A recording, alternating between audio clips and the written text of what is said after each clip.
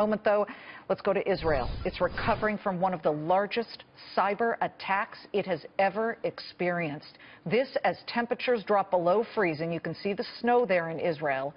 A hack attack at this very point, the coldest day of the year, paralyzing computers, leading to a shutdown of the electrical grid.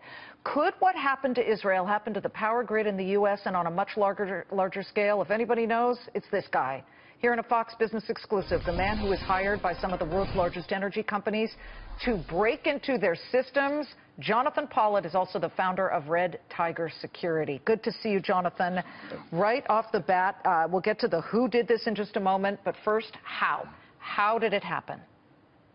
Sure, yeah. So this was a phishing campaign. Basically, some employees within Israel's power authority clicked on an email that was linked to malicious software. That malicious software was pulled down onto their corporate machines and immediately started to spread throughout their network with the goal to encrypt its data and render its hard drives useless. Basically, these computers were encrypting all their data and shutting down. And so there was a race to try to limit the spread of this malware and to try to keep their servers and infrastructure up and running.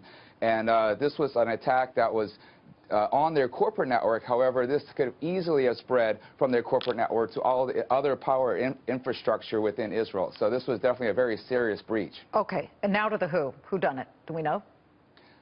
We don't have enough information for attribution yet. No one has come forward to lay claim. We're However, hearing we this do name, know that Black Energy. What is Black Energy? Who are they? Yeah, okay, so Black Energy is a name for the malware because of its capabilities. Now, Black Energy was used in the recent hack against Ukraine, and it actually was allowed some attackers to remotely get access to their power grid and shut down power in Ukraine. That was just less than a month ago. So this is the second attack on electric power systems in the past month. Definitely serious stuff. Especially when you see the snow. It's the coldest day of the year in Israel. There are elderly people who are freezing now, and the Israeli government is rushing around. Speaking of which, the Prime Minister, Bibi Netanyahu, yesterday said this, and this jumped out at me. He warned that the Internet of Everything is, quote, a curse because it can be sabotaged through who knows, through my little bracelet here that's checking how many steps I'm schlepping around the city. I wonder, because everybody's got these in America, here's the ultimate local news question. Could it happen here? Yes, absolutely, yes. There could be a similar attack against our electric regulators, which are connected through ICCP protocol to all of the various power infrastructure here in the U.S.